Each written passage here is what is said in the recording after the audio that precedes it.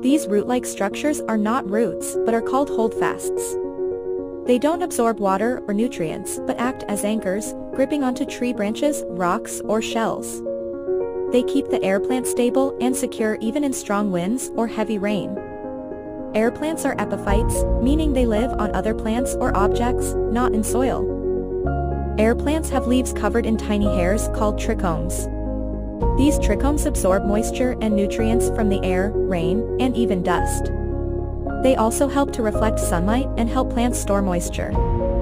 Air plants need to be watered regularly, but not too much. Soak them in water for 20 to 30 minutes once or twice a week, then shake off the excess water.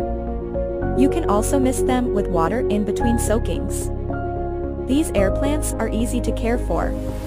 Try these unique and beautiful, low-maintenance air plants. If you like the video, subscribe to the channel.